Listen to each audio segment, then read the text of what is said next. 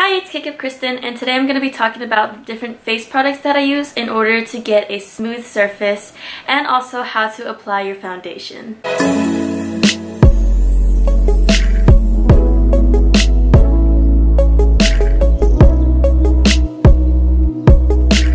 Before we get into this video, I would really appreciate it if you give this video a like and subscribe to my channel if you want to see more videos. Sophia, come here.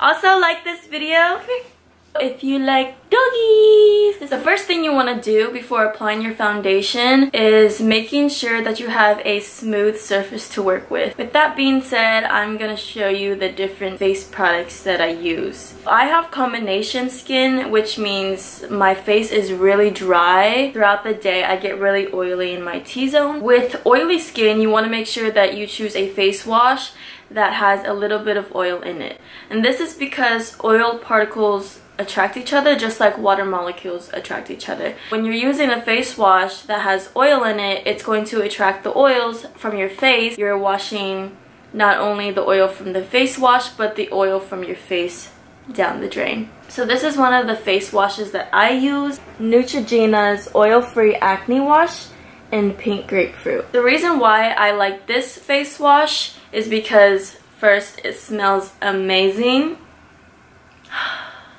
Second, although it makes my face dry, it also makes my face feeling really smooth. You can get this face wash from pretty much anywhere, any Target, Walgreens, Walmart. I think I got mine at Target for about $8, but you only need half a pump each time you wash your face. Before this face wash, I used the Kiehl's Ultra Facial Cleanser. I think it was only like 20 something, but right now I'm on a budget, so this $7 or $8 face wash will have to do for now. It is also important that you exfoliate at least once a week to get all the dead skin off, because if you're applying foundation on top of your dead skin, your foundation is not gonna last as long. You may actually see the dry skin poking through your foundation, and you don't want that. So two face washes that I use occasionally once a week. I use this Clean and Clear Morning Burst Facial Scrub. And this one I just have a travel size because I don't use it that often. You only need a little bit. This stuff actually spreads pretty well. I just like to use it every now and then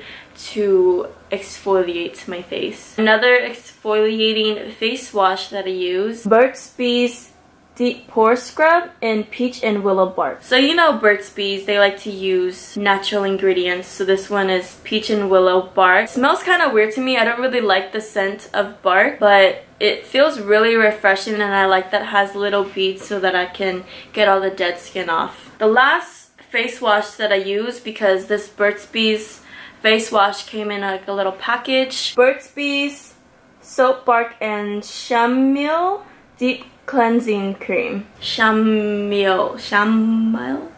Yeah, I don't know how to pronounce it. But this one actually smells really good.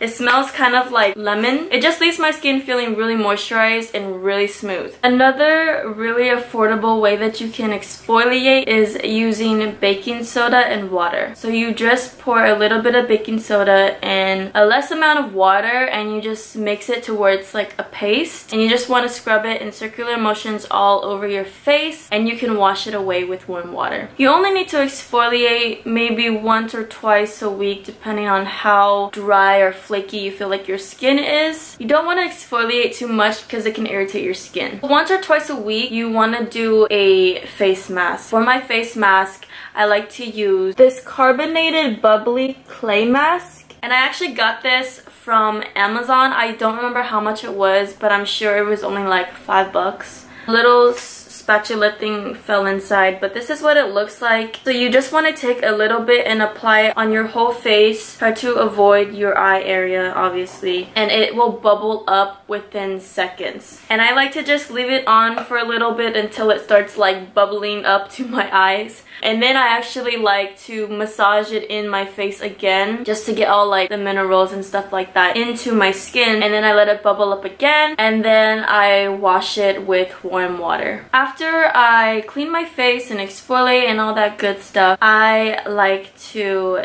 use Kiehl's Clearly Corrective Dark Spot Solution. Now, as you can see, I have a lot of dark spots on my face from scars from acne that I've had, and it used to be really bad until I started using this stuff. I usually just like to take what's on top.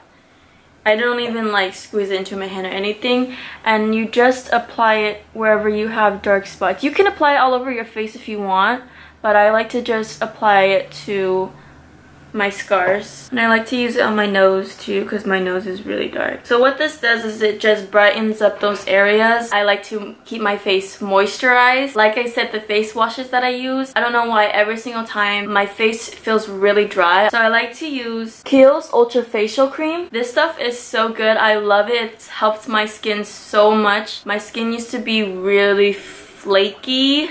That sounds really gross. This stuff is actually pretty expensive, but it comes in a jar like this. You get 1.7 fluid ounces. You only need about maybe that much for your whole face. So I'm just gonna moisturize my face. Now for my lips, you want to make sure that your lips are also smooth. For lip gloss or lipstick, even if you don't wear lip gloss or lipstick, it's nice if your lips are smooth looking, not like dry and crackly. After I brush my teeth, I just like to take my toothbrush and scrub my lips. Just very softly. Just scrub it for a little bit, maybe like 30 seconds to a minute to get all the dead skin off. I didn't do it today, that's why you can see my lips are really dry. The label came off, but this is Egyptian Magic Cream, and it looks like this inside. It just looks like a cream, and I just like to like go like that. Very little amount. I just use it as a lip moisturizer, and it works really well. What you can also do if your lips are really dry and you have a bunch of dead skin, this is pretty thick. If my lips are really dry, I would just take a huge chunk, put it on my lips, leave it on for about 5 to 10 minutes, and then use a towel and scrub it off. And then I would apply a thin layer on top and use it as my moisturizer. I like to put it on before I put lipstick on, especially if it's matte, because it keeps my lips moisturized throughout the day. Okay, and that is all the face products that I use. Now I'm going to go into how I apply my foundation. So foundation, I like to use Maybelline's Fit Me Poreless in the Dewy Smooth in the color 330 Toffee. Now this color is actually a little bit too dark for me, but I'm gonna use it anyway. I also have the same color in the matte finish, but I've been liking the dewy finish more just because it makes my skin look younger and moisturized. If you have really oily skin, I do not recommend using a dewy foundation just because the dewy foundation makes you look dewy, so it makes you look more like wet. So if you're really oily, this could be bad. I suggest using a matte foundation. On the other hand, if you have really dry skin, I would recommend using a dewy foundation. It's gonna make your skin look a lot more moisturized. I'm gonna be showing you how to apply foundation with a beauty blender and with a brush. I haven't used a brush in a while. We'll just see how this goes. So before applying your foundation, you want to use a primer. It helps keep your foundation on longer. This is going to keep your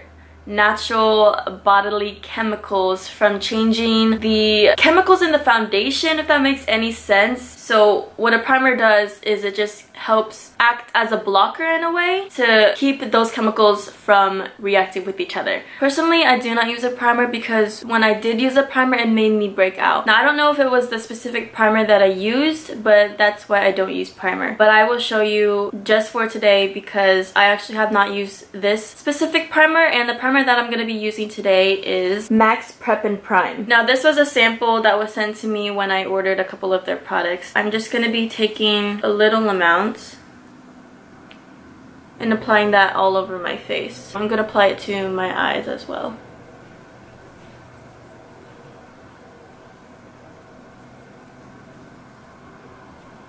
Now this actually feels really nice and really smooth. It doesn't feel as sticky as the primer that I used before.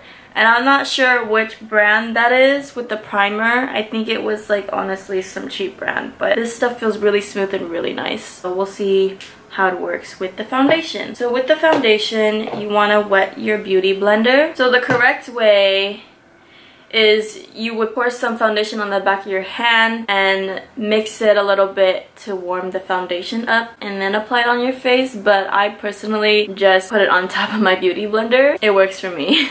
So I'm just gonna do half my face with the beauty blender, and then I'm gonna show you the other half with a brush.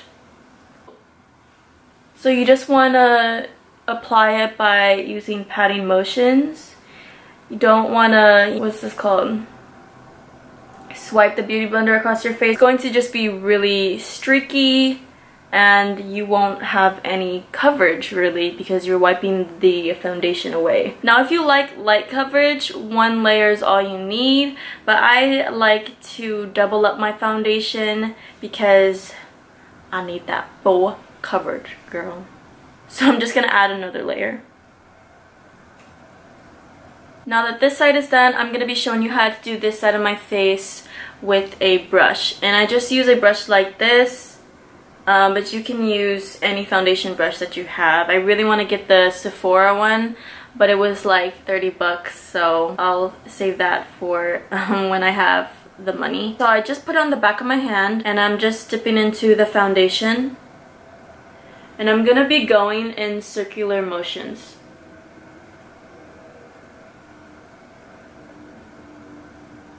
So I noticed that just now, because I have not used the brush in a long time, with the brush, you don't need as much product as you do on the beauty blender, because when you use a beauty blender, it soaks up a lot of the product, but with the brush, most of it will go onto your face. So I'm actually not using as much foundation as I did with the beauty blender.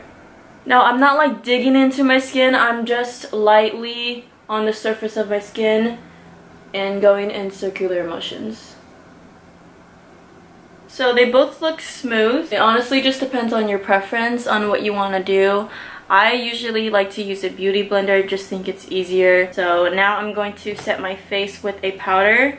I don't like to bake if I'm using a dewy foundation because I feel like the dewy foundation is a little bit thicker. So when I bake and then I contour after, it kind of, I don't know, it creates like a weird like water line, foundation line.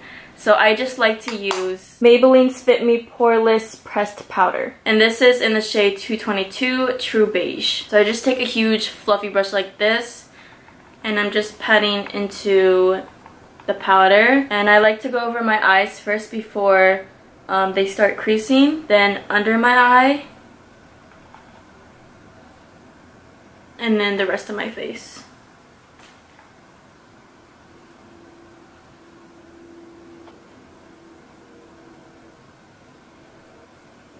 That is it for this video. Thank you so much for watching. I did finish the rest of my face off camera, but if you want to know how I got this look, just let me know in the comments below and I'll be sure to make that video for you. Thank you again for watching. Stay caked, stay fierce, and I'll see you in the next one. Bye!